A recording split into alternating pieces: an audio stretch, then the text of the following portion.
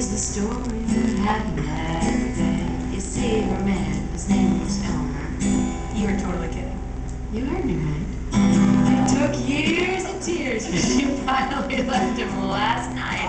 Well, her friends, they long told her. Honey, it is past time to go. And then Chloe, she said, come stay with me in Ohio.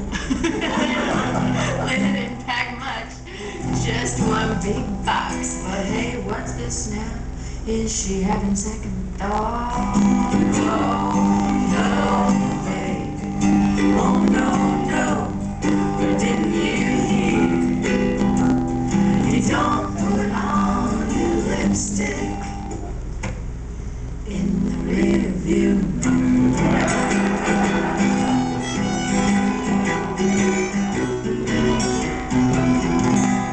So Linda, she drove 9 hours, almost got a room and said, I'm done. But she kept on, determined her new life had begun. And then the 7 a.m.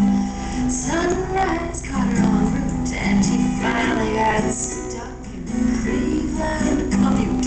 But since she wasn't going 80, she took one hand off the wheel, and she fumbled in her purse for some blush and some concealer. See, she got her own reflection, baggy eyes, messy hair. Then suddenly, right, she left the curling iron on back there. Oh no, baby. Oh no, no. Didn't you hear? You don't put on your lipstick in the rear view.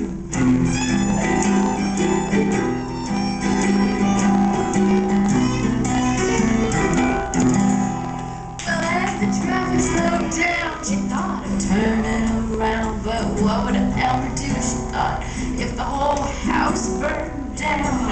But no, that's silly, it's just not gonna happen.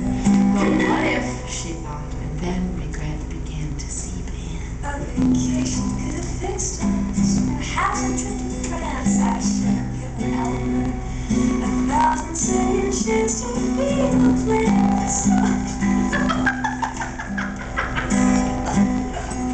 I'm sorry, I must interrupt. Oh no, baby. Oh no. What did you hear? You don't put on your lipstick in the rear view mirror.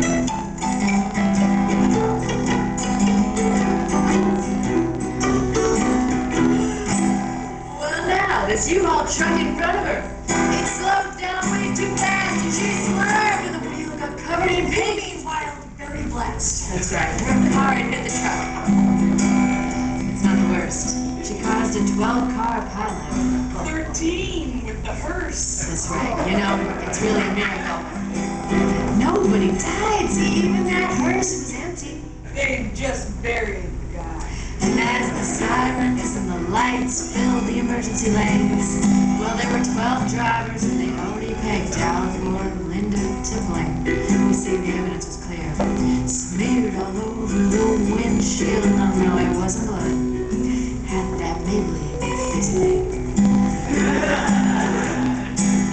Well, then this rubbernecking driver, well, she's coming the opposite way.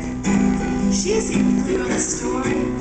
And out the window said, Now it might not be my business, but I mean kindly. Hindsight 2020, but it can also blind me. From where I stand, I think